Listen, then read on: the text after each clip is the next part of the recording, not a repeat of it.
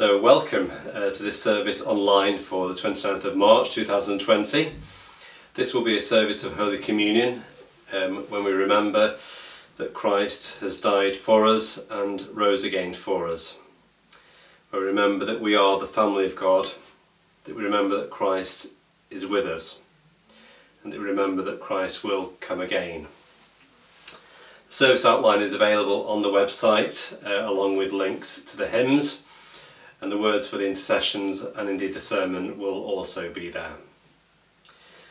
While we cannot gather together to physically receive the bread and the wine in Holy Communion, we are still part of the one body through the one Spirit, and we can continue to be refreshed as part of the one body through the one Spirit, as we remember that Christ has died and rose again for us, as we remember that Christ is with us, as we remember that Christ will come again. I've also put some notes on the website on such spiritual communion, if that will be helpful for you. So, the Lord be with you. God so loved the world that he gave his only Son, Jesus Christ, to save us from our sins, to be our advocate in heaven, and to bring us to eternal life. Let us confess our sins in penitence and faith, firm the resolve to keep God's commandments and to live in love and peace with all. Almighty God, our Heavenly Father, we have sinned against you and against our neighbour, in thought and word and deed, through negligence, through weakness, through our own deliberate fault. We are truly sorry and repent of all our sins. For the sake of your Son, Jesus Christ, who died for us, forgive us all that is past, and grant that we may serve you in newness of life to the glory of your name. Amen. Almighty God, who forgives all who truly repent, have mercy upon you, pardon and deliver you from all your sins, confirm and strengthen you in all goodness, and keep you in life eternal, through Jesus Christ our Lord. Amen. The Collect for this, the 5th Sunday of Lent.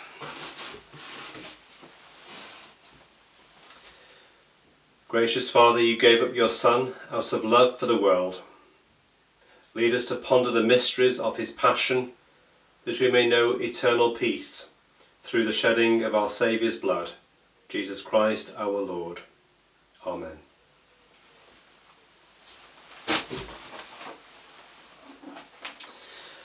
The readings, and the first is from Romans chapter 8, verses 6 to 11. To be controlled by the human nature results in death. To be controlled by the Spirit results in life and peace. And so a person becomes an enemy of God when he is controlled by his human nature, for he does not obey God's law, and in fact he cannot obey it. Those who obey their human nature cannot please God. But you do not live as your human nature tells you to. Instead, you live as the Spirit tells you, if in fact God's Spirit lives in you. Whoever does not have the Spirit of Christ does not belong to him. But if Christ lives in you, the Spirit is life for you, because you have been put right with God, even though your bodies are going to die because of sin. If the Spirit of God who raised Jesus from death lives in you, then he who raised Christ from death will also give life to your mortal bodies by the presence of his Spirit in you. This is the word of the Lord. Thanks be to God. The Gospel reading is from John and chapter 11, verses 1 to 45. So hear the Gospel of our Lord Jesus Christ according to John. Glory to you, O Lord. a man named Lazarus, who lived in Bethany, was ill. Bethany was the town where Mary and her sister Martha lived. This Mary was the one who poured the perfume on the Lord's feet and wiped them with her hair. It was her brother Lazarus who was ill.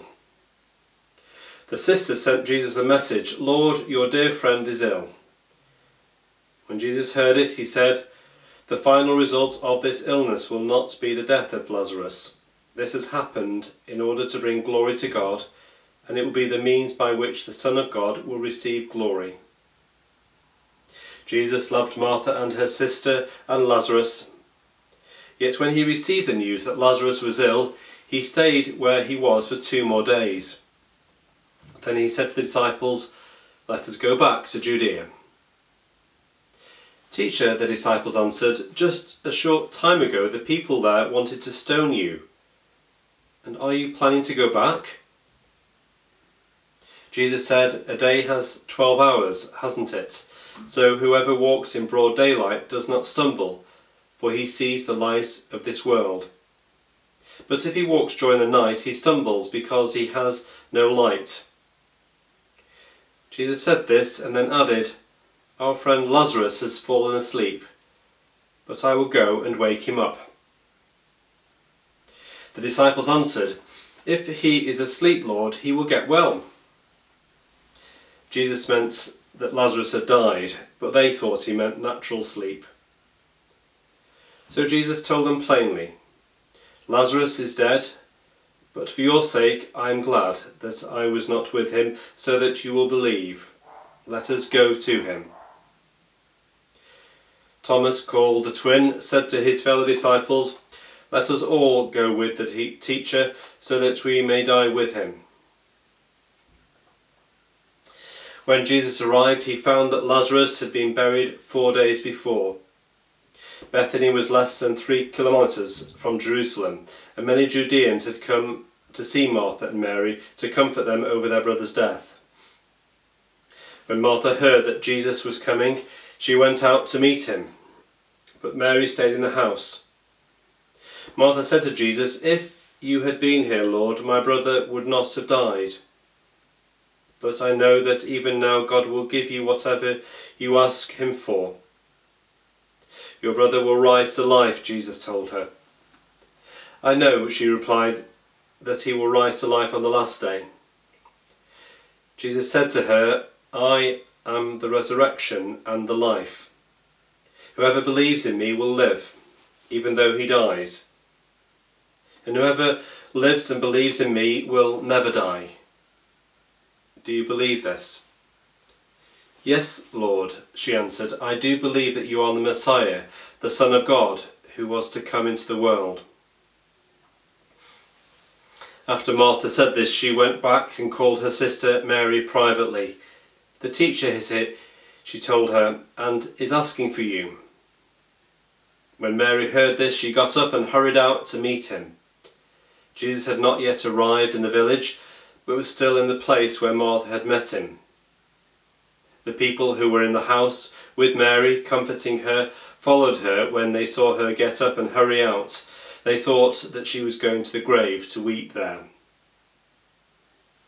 Mary arrived where Jesus was, and as soon as she saw him, she fell at his feet. "Lord," she said, "if you had been here, my brother would not have died."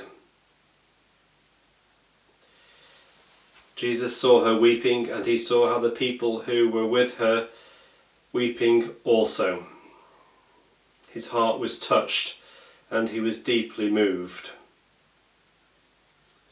"Where have you buried him?" he asked them. "Come and see, Lord," they answered. Jesus wept. "See how much he loved him," the people said. But some of them said, "He gave sight to the blind man, didn't he? Could he not have kept Lazarus from dying?" Deeply moved once more, Jesus went to the tomb, which was a cave with a stone placed at the entrance. "Take the stone away," Jesus ordered. Martha, the dead man's sister, answered, "There will be a bad smell, Lord. He has been buried 4 days." Jesus said to her, "Didn't I tell you that you would see God's glory if you believed?" They took the stone away. Jesus looked up and said, "I thank you, Father, that you listen to me. I know that you always listen to me, but I say this for the sake of the people here, so that they will believe that you sent me." After he had said this, he called out in a loud voice, "Lazarus, come out." He came out, his hands and feet wrapped in grave clothes and with a cloth round his face.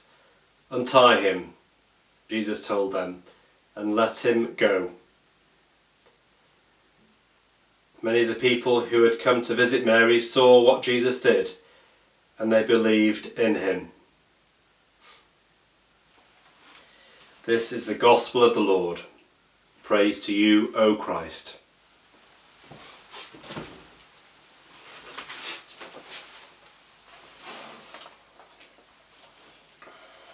Let's pray.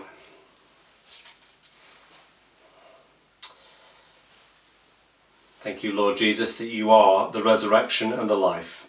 Please help us to know and share this life. Amen.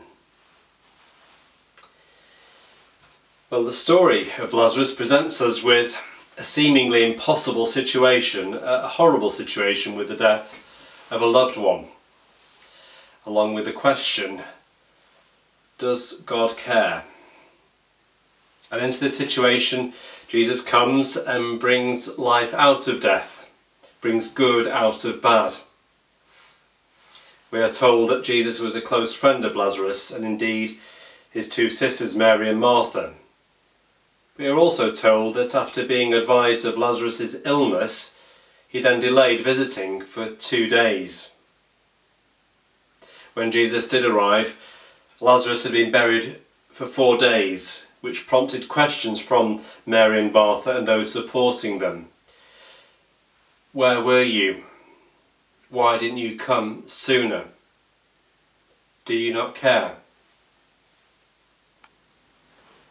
But we also see in the story that Jesus did care deeply. We see Jesus weeping over the death of his friend. And we see that he delayed for a reason. God was going to do a miracle that would point people to God in that community, in that generation, and for generations to come. But at the time, people questioned Jesus and were frustrated by his delay, interpreting this as lack of care. Today too, people question God and question whether God cares. We too are facing a horrible situation with coronavirus, a seemingly impossible situation as we face a challenge beyond our means. May we look to God who brings life out of death, who brings good out of bad, the God who does indeed care.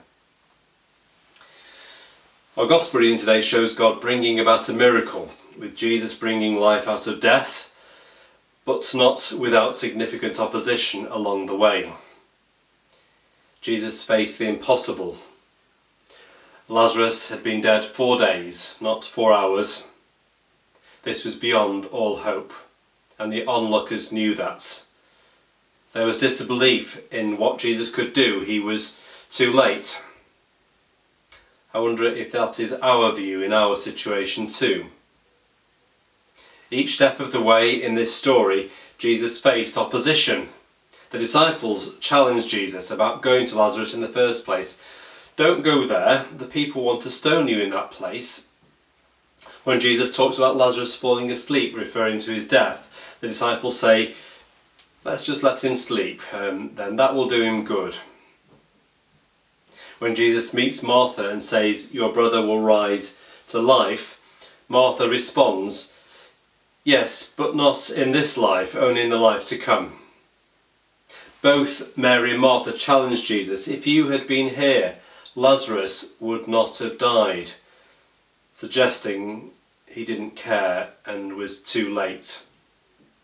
Even when Jesus asked for the tomb to be opened, Martha cautioned against this, saying, the smell will be too bad. all along the way Jesus faced opposition, disbelief and difficulty, yet he persists in bringing new life to people, bringing hope out of despair, bringing good out of bad, life out of death. Jesus said, "I am the resurrection and the life. Whoever believes in me will live, even though he dies. And whoever lives and believes in me will never die." Do you believe this? Jesus said, "Lazarus, come out." And he came out. People faced a choice to believe in the God of miracles who can bring hope out of a hopeless situation or not. Jesus spoke of the life to come, the eternal life that he came to bring, life after death. But he also spoke of that eternal life invading the present, the life he also came to bring, life before death. Some resisted, but many did believe, and many would see this as a pointer to Jesus' death and resurrection, which would take place in the days to come. So may we know this resurrection life in us, bringing good out of bad, and may we be channels of that life, that good for others. Jesus continues to bring life, to bring good out of bad, and I hope you are seeing this in the present situation we are facing. I've seen this in the network hubs that have started recently, since we have not been able to meet together physically as a church. These network groups, as we try and keep in contact with each other by phone and other means. Good conversations going on that were not there before. Getting to know people better and supporting each other more. Concerns being raised and being prayed for those who are ill, those who are worried. I've seen this in how people in the network hubs are wanting to extend these to include people not on our membership list, as we seek to be a blessing to others and show kindness to others. There is kindness being shown in the food bank, donations being made. And let's remember that this is how the early church grew. Not necessarily through words or programs, but in how they loved one another. The Acts of the Apostles in the Bible tells how the first disciples shared their belongings with one another, according to what each one needed. And every day the Lord added to their group those who were being saved. Jesus said, "If you have love for one another, then everyone will know that you are my disciples." I've seen such kindness personally. In my last sermon I mentioned how my daughter was having difficulty in getting back from New Zealand, and she got back amazingly last week. Yet I was really touched by a member of the church family emailing me to say that her daughter, who lives in New Zealand, was offering my daughter accommodation if she was stuck. She didn't know my daughter and was taking a risk in terms of not knowing if my daughter had the virus, but rather than shutting off, she was offering help in our need.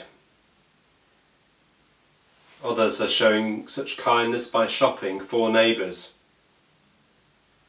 Another example of good out of bad is how this is helping us to see what is important in life and what to prioritise in the nitty-gritty of life. Usually we are surrounded by luxuries and the general busyness of life. Now we are beginning to focus more on basic fundamentals and learning how to be more flexible with our set routines. This is, I believe, building our compassion for others as we learn what it is like not to have everything we want at our fingertips.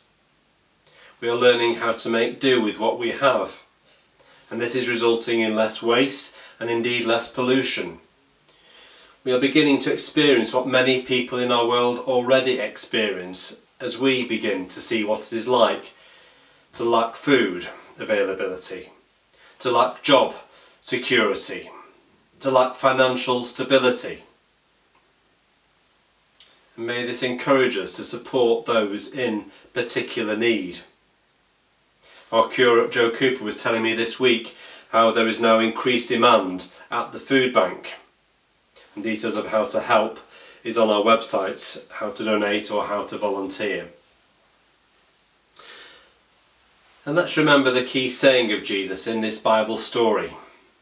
I am the resurrection and the life. And remember the Christian hope that death is not the end. Our other Bible reading today is from Romans chapter 8. At the end of that chapter it says, nothing can separate us from the love of God, neither death nor life. None of us can guarantee what will happen to us in this life, but we can be certain of God's love for us, His strength within, and the hope of heaven. And may all this encourage us to lean on God and trust in Him rather than our own resources, and trust in Him rather than being consumed by fear or worry over money or work or loneliness. Like those in our Bible reading, we face a choice to believe in the God of miracles who can bring hope out of a hopeless situation, or not, to plod on by ourselves, or to lean on God. And may our belief in God spur us on to pray for others and be there for others in this situation. Some of us will have more time to pray at the moment through isolation. Some may feel frustrated that they can't be of practical help at the moment. But one of the most valuable things we can do is to pray, and to pray for others. Pray for people in your network hub. Find out what they want prayer for. And pray for God's help along the lines of our service last week, for God's strength within to guide and to sustain. Pray for people on the news, for the government to make wise decisions. Pray for people you know and you don't know in the NHS. Pray for our shops and delivery drivers. Pray for yourselves and for others, and be prepared where possible to be part of the answer to those prayers. Maybe use the Lord's Prayer as a pointer for prayer. In each church I've served in, I've asked specific people to be prayer warriors, to pray for specific things. Not to give them something to do or to make them feel good, but because it always makes a difference for good. May we all learn to be prayer warriors in this situation, not particularly relying on a strong faith, but relying on a simple faith in a strong God. Let's recap. In a seemingly impossible situation, Jesus brings life out of death, good out of bad. He does so despite significant opposition each step of the way. May we know such resurrection life in us and bring such resurrection life to others. Shall we pray? Lord, thank you that you bring life out of death, good out of bad. Lord, please do that for us. Please help us to be channels of such life to others. Amen.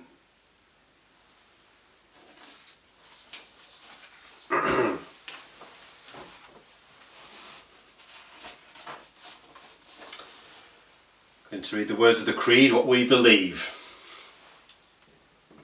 We believe in one God, the Father, the Almighty, maker of heaven and earth, of all that is seen and unseen.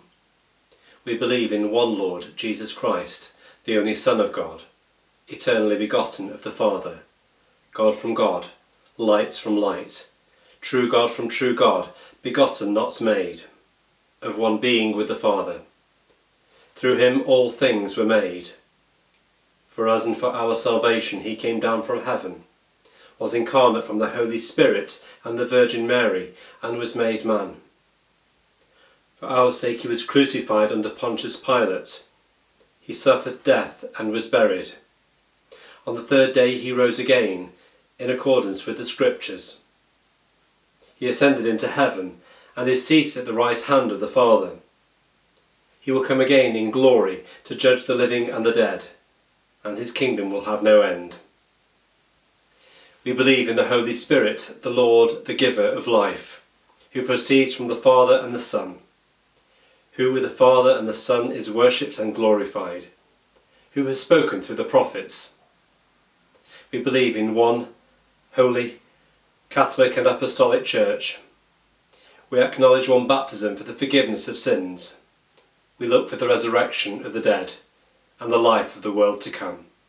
Amen. We're going to have our prayers, and I'm going to be using some words that have been prepared by Carol Ritson for our intercessions today.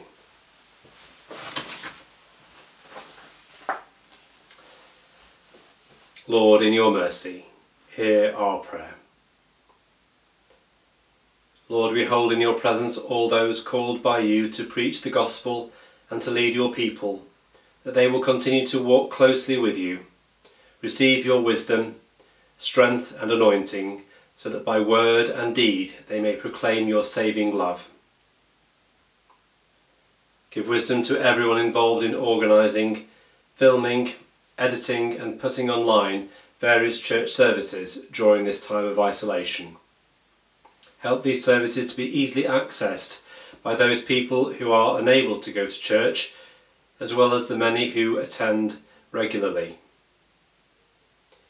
Make all missionaries who have been called by you to preach the gospel fruitful in their evangelism, kept safe in your care, and help them to demonstrate your love in the nations of the world.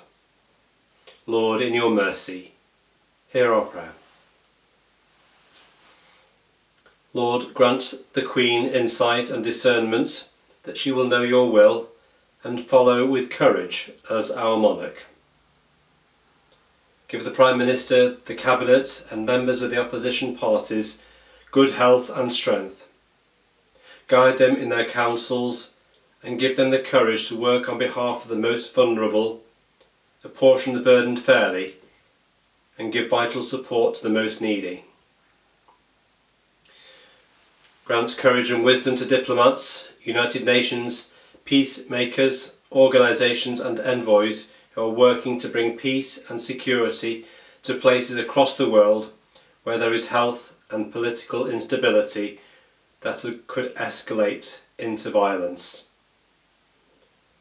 Lord, in your mercy, hear our prayer. Gracious Lord, give skill, sympathy and resilience to all doctors, nurses and all those involved in healthcare who are caring for the sick, and your wisdom to those searching for a cure. Strengthen them with your Spirit, that through their work many will be restored to health. Protect people who are working hard to help others at this difficult time. Shop workers, food distributors, farmers and all those involved in retailing, bus and taxi drivers and all who work in transportation, workers in domestic, factory, utility, refuse, charity and voluntary positions, and everyone else behind the scenes working to keep things running smoothly. We ask that you will help them to work for your glory in their own particular vocation. Lord, in your mercy, hear our prayer. Lord of compassion, be close to those who are ill, or in pain, afraid or in isolation. In their loneliness be their consolation, in their anxiety be their hope, and in their darkness their light. In this time of uncertainty and distress, sustain and support the anxious and fearful, and lift up all who are brought low. Hold safe in your everlasting arms all those who are suffering in mind, body or spirit. We remember in our hearts those people in our lives who need your peace, comfort and healing. In a moment of silence, I encourage you to bring particular people that you know before God in prayer.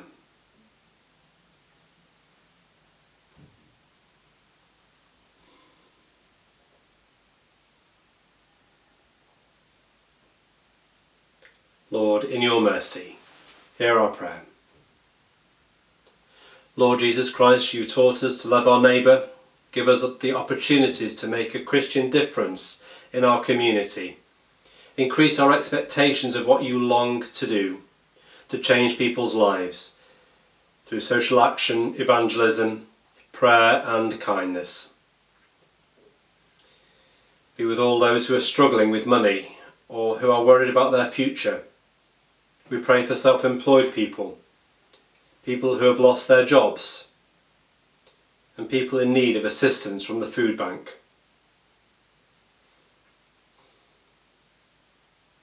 Bless with your peace and love all those who live in our community. I encourage you in a moment of quiet just to bring particular people on your street, maybe your next door neighbours, before God in prayer.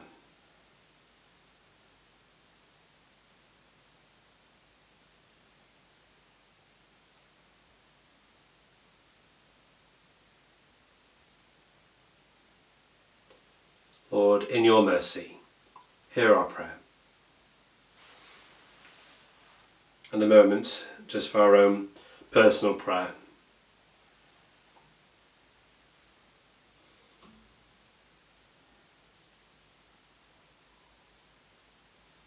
Merciful Father, accept these prayers for the sake of your Son, our Saviour, Jesus Christ. Amen.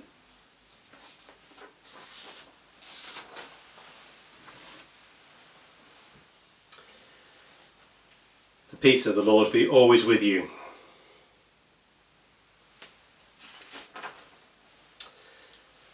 The Lord is here. His Spirit is with us. Lift up your hearts. We lift them to the Lord. Let us give thanks to the Lord our God. It is right to give thanks and praise. It is indeed right, it is our duty and our joy, at all times and in all places, to give you thanks and praise, Holy Father, Heavenly King, Almighty and Eternal God, through Jesus Christ, your Son, our Lord. For he is your living word. Through him you have created all things from the beginning and formed us in your own image. Through him you have freed us from the slavery of sin, giving him to be born of a woman and to die upon the cross. You raised him from the dead and exalted him to your right hand on high. Through him you have sent upon us your holy and life-giving Spirit, and made us a people for your own possession. Therefore, with angels and archangels and with all the company of heaven, we proclaim your great and glorious name, forever praising you and saying, Holy, holy, holy Lord, God of power and might, heaven and earth are full of your glory. Hosanna in the highest. Accept our praises, Heavenly Father, through your Son, our Saviour, Jesus Christ. And as we follow his example and obey his command, grant that by the power of your Holy Spirit, these gifts of bread and wine may be to us his body and his blood. Who in the same night that he was betrayed, took bread and gave you thanks.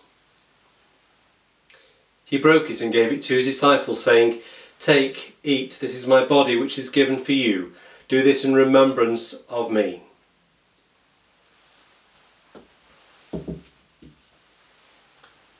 In the same way, after supper, he took the cup and gave you thanks.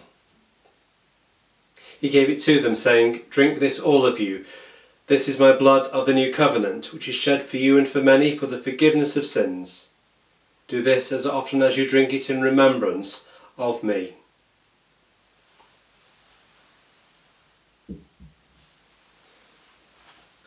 Therefore, Heavenly Father, we remember his offering of himself made once for all upon the cross.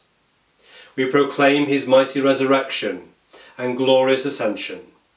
We look for the coming of your kingdom, and with this bread and this cup we make the memorial of Christ, your Son, our Lord.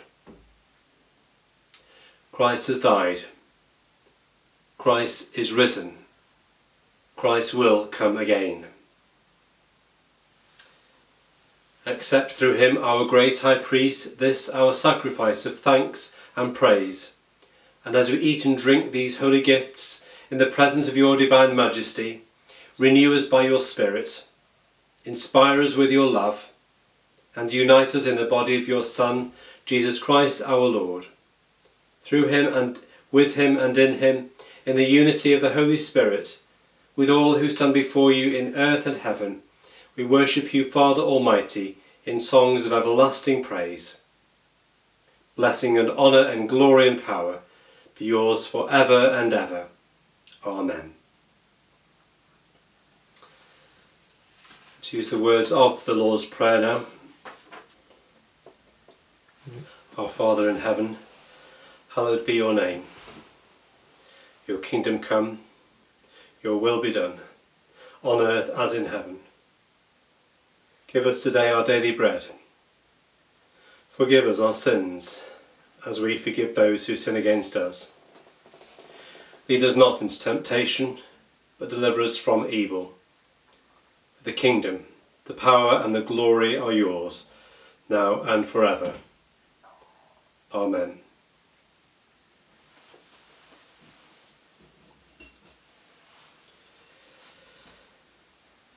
So we break this bread to share in the body of Christ.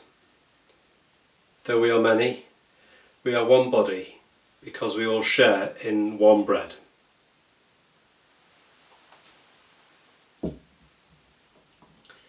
So we draw near with faith. We receive the body of our Lord Jesus Christ, which he gave for us, and his blood which he shed for us. We eat and drink in remembrance that Christ died for us, and feed on him in our hearts by faith with thanksgiving.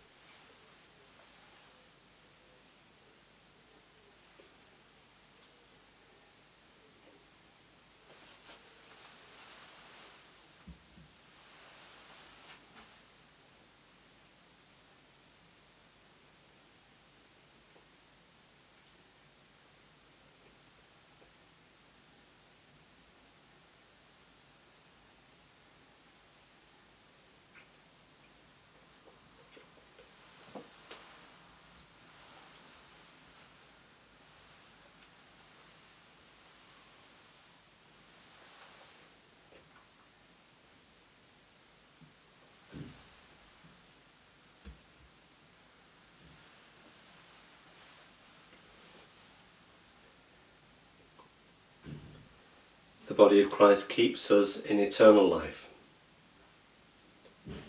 The blood of Christ keeps us in eternal life.